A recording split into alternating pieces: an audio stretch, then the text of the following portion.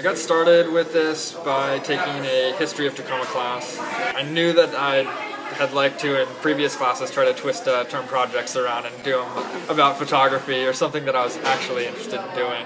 And it really just kind of took off from there.